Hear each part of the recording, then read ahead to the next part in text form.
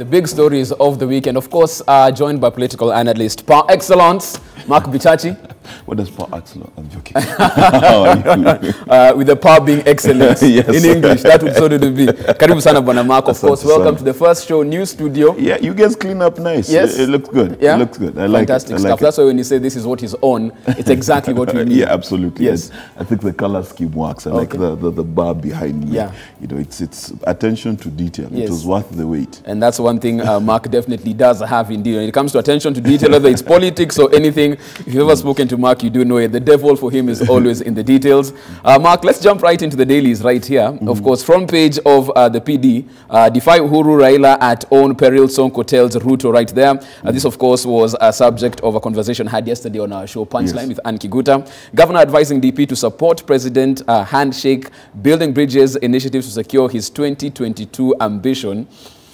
How likely is the DP even to take such advice? As of now, we can see battle lines being drawn deep in the sand. Yes. There are really two ways to look at it. Now, strategically speaking in this country, you make a name for yourself for two reasons. Number one, being very close to power and playing nice by the game, or being absolutely defiant and being on the other side of the tracks.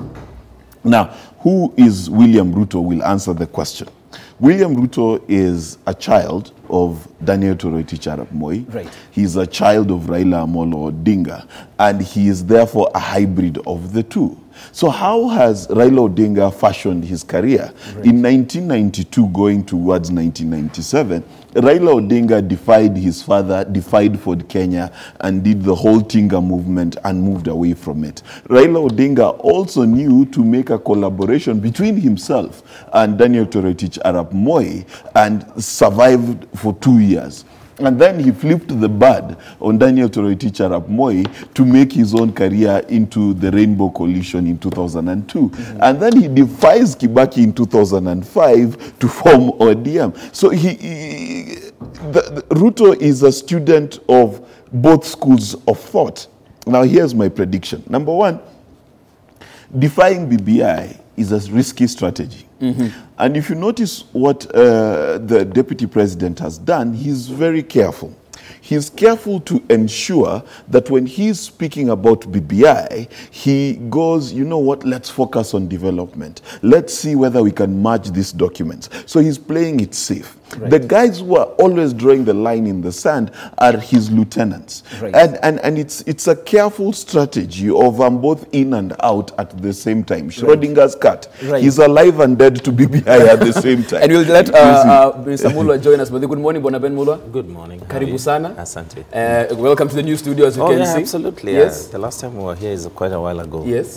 Well, it's a beautiful place. This is indeed the inaugural show, and Karibu sana for joining us. Asante. Ben Mulwa, governance expert. Yes. And you just joined us as Mark was going into the headline of the day as far as the People Daily is concerned. With the advice Nairobi governor is giving the DP to, back the handshake, back the BBI initiative, and, toe the line, so to speak. Yes. Right now we're asking, whose survival is this when the statement comes like that? Because he says that's the only way the DP's presidential 22 ambitions remain alive. Is that the DP he's looking out for, or is this statement actually supposed to guard the governor himself? No. In my view, it is basic. It is a basic common standard. The deputy president remains the principal assistant of the president. That is the mandate, and that is the definition of his role under the Constitution. Anything else is a creation of his own imagination. I remember a time actually when he was displaying some arrogance, insisting that he's the first deputy president of Kenya. Yes, the title is the first one, but the mandate is very clear in the Constitution. So when he begins to appear to be working against what his boss wants, when he begins to appear to be working against the dictates of what is expected of his office, then definitely he's on his own, and he cannot survive. That strategy cannot survive. It has never worked anywhere in the world, and unfortunately, except the untidy scenario we are seeing playing out like in Kiambu, whereby the deputy and the governor are always at war, it has never worked for anybody. Actually, Governor Sonko was very categorical. The deputy president just needs to focus on what the agenda the boss has set for the next 4 years. Then now, eventually, when the time comes, we can start listening to politics. But the deputy president started campaigning immediately But after the 2017 elections. Because we've always had that accusation put against the DP, yes, in the sense that he's busy going around campaigning, he's busy making sure that his base is ready for 2022. Yes. And every time he says, you know what, I am the principal assistant, my job is to make sure my boss's mandate is carried out. I want to give you specific examples. You remember there is a time actually when the president insisted that there is no more launching of projects. The president himself. 2 days later, the deputy president was in central Kenya launching projects. What does that tell you? This is somebody who has got no manners, primarily, who has got no qualms at all, defying the boss, just for his own expedience. That strategy cannot work. Trust me. Yes. And even as we say that, the same president who, said there are no more launching of projects, is the same president who said, huyu mtu wangu anatanga. That's where the phrase tanga came from. Yes. Utamuona huko kwenu vitongojini, tell him the problems. Yes. So is that double speak also coming from the top? You see, one of the things that we must understand is that the marriage of a deputy president and the president is unbreakable without breaking the presidency. Same with the governor and deputy governor situation. Now, the only way for these two to survive is how they've survived the last 2 years. And this is what happens. On Sunday, Uhuru will say something that we take to be a very negative thing against the deputy president. The next day, on Monday, they're having lunch, right? So that is sort of, let me tell you, if seeing your father and mother eat lunch makes news in your family, that should tell you how serious things are between them. And that's really how the president and the deputy president have to balance things out. And if you listen to the deputy president, and you've correctly pointed it out, when he speaks, he says, I am launching development projects, I'm not campaigning. The reason for that is he is campaigning, but he needs to find a moniker under which to hide for him to continue campaigning. That is why, if you listen to his rallies, it's almost like there's a diametric difference between him and his lieutenants. So his lieutenants will go hard on Raila, they will go hard on BBI, they will go hard on whatever it is that they want to do.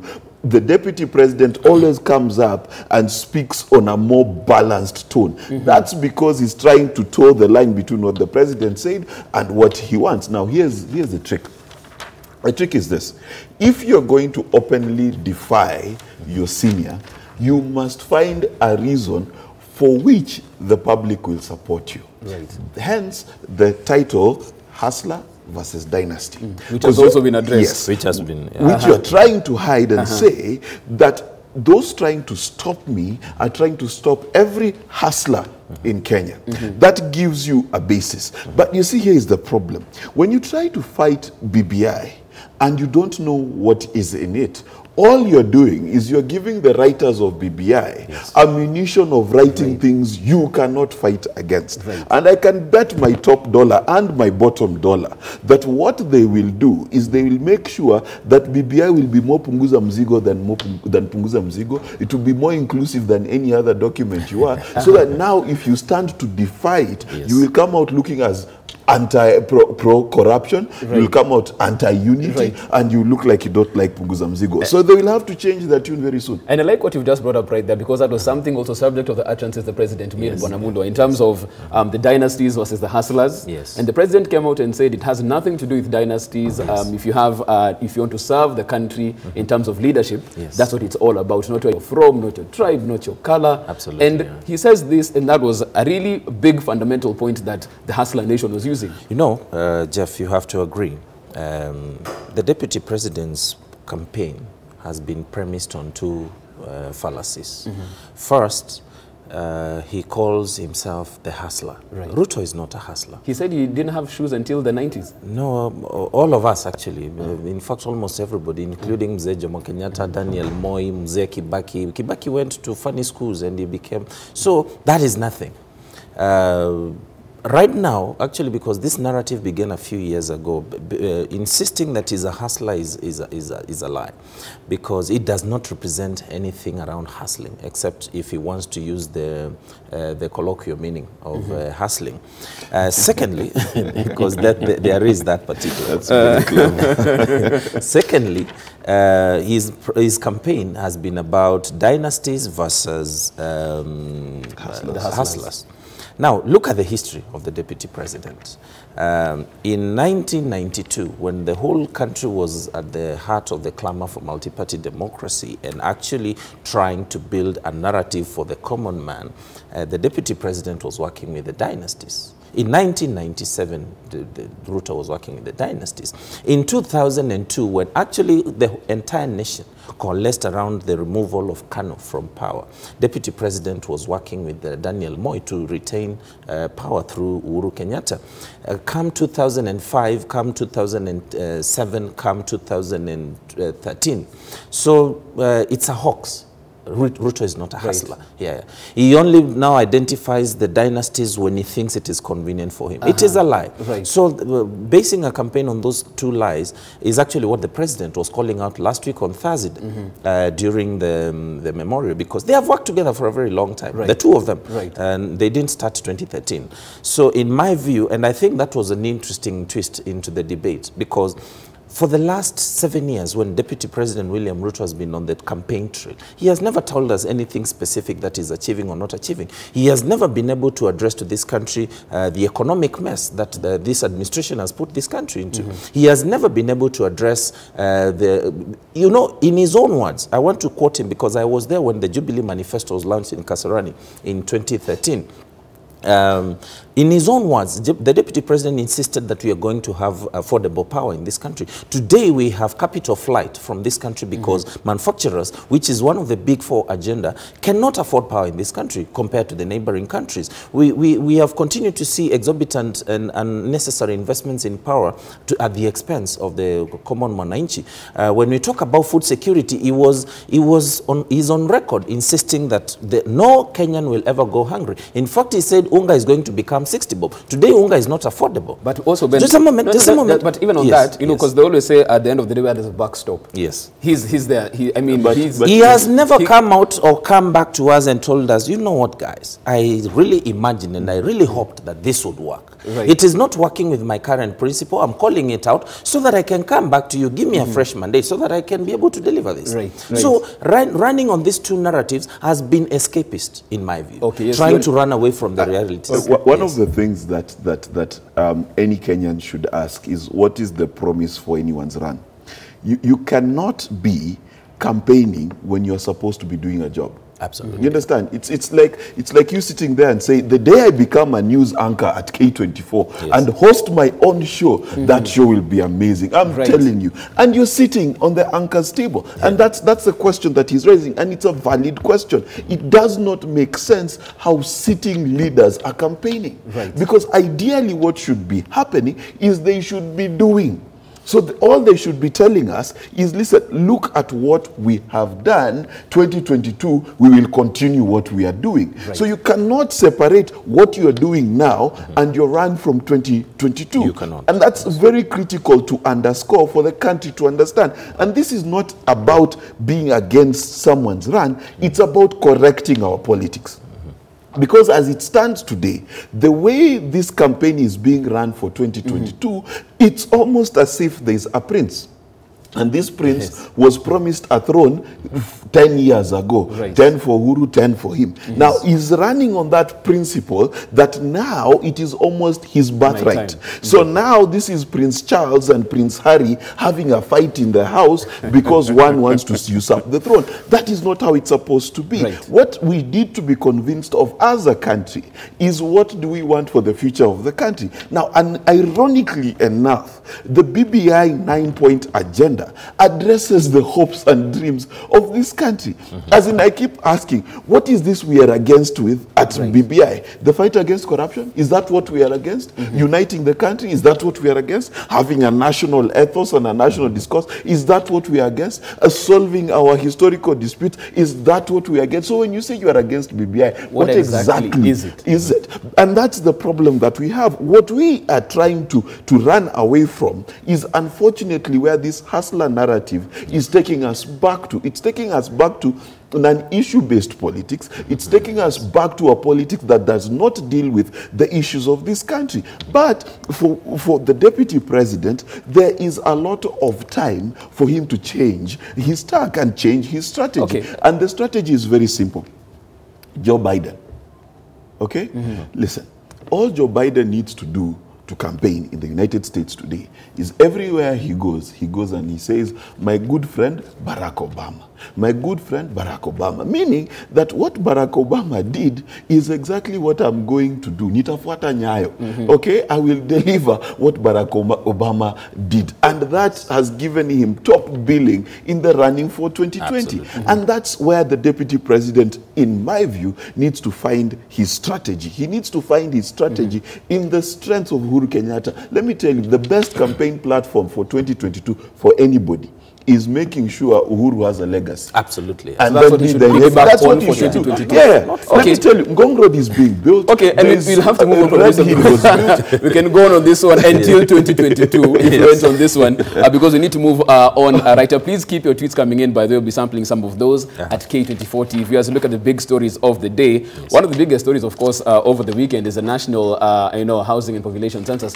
Gentlemen, have you been counted, by the way? Some people are saying, I've been waiting for them. They haven't yet gone into my house. Up at my house last night. Last night. Yeah. Ben Mulwa? Not yet. Not yet? I have not come across neither here guys. as well. But even as we wait for the enumerators to come to our households, some questions coming up, of course, concerning the costs, compared to the last time this was done. Also, the big question there in terms of identity, are we being counted or are we being identified? Because that's another question that the government spokesman saying actually, it's okay, give your ID number, give your passport number, but international norms, I mean, just as long as I can say yes or no, if you have the document or not. You see, it is unfortunate that we still have individuals in the year 2019 who cannot understand what enumeration entails or what counting entails. Right. Counting is when I walk into my cow yard and count the number of bulls I have, 1, 2, 3, 4, 5. I count the number of cows I have, 6, 7, 8, 9, 10. Then the chicken. They don't need to identify themselves. I don't need now to start putting down that we have a red chicken and a checkered one and a gray one. It is a bit unfortunate because the communication from the government spokesman reeks of impunity, whereby it is against the provisions of the statistics law in this country. And that is very wanting, because when they start even asking people about Huduma number, what has Huduma number got to do with census? What has Huduma number got to do with a population census? In fact, I would have expected the designers or the drafters of that questionnaire to start asking Kenyans, when was the last time you visited a public hospital? How were the services there? When was the last time you visited a police station? How were you treated in that particular police station? Because those are the planning issues they need to be talking about. Asking me about my ID number and my passport number and my Huduma number, what has that got to do with anything? Okay, but Mulwa, hold on to that one, because we'll be jumping into that a bit. We have to take a break right now, of course, but it does continue. We'll be getting Mark's views on this as well. We'll also be joined by Nthumbi as we jump into this matter, of course. The census still going on up until August 31st, but how it's being done, the modalities of it are also being a sticky issue right there. That and plenty more of it will continue with our news review right here on K24 this morning. We'll be right back after this break.